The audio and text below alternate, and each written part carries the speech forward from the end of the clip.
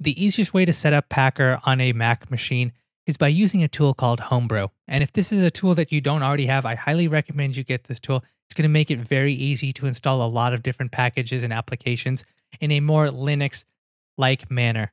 So if we go to google.com, we can just search for Homebrew. And it should be the first link right here. So brew.sh. Okay, and all we have to do is just copy this command right here. And we'll go into our terminal and paste it in. And it's going to prompt us for our password.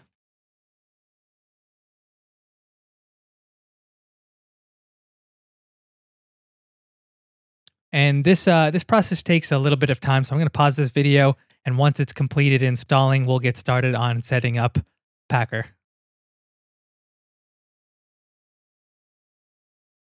Now that Homebrew has finished installing, we'll have access to the Brew utility.